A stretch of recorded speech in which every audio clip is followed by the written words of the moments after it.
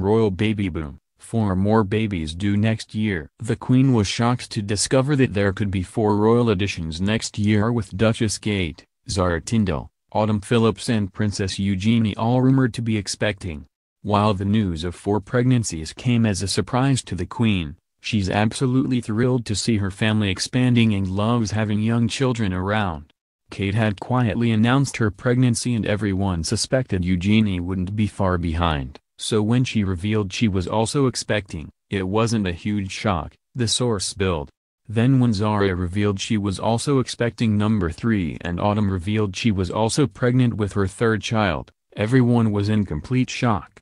What's more, they further revealed they were all due in March. However, the palace is in a state of panic right now over when to announce each pregnancy officially, as they don't want to give the impression that anyone is considered to be the most important and the Queen's favorite.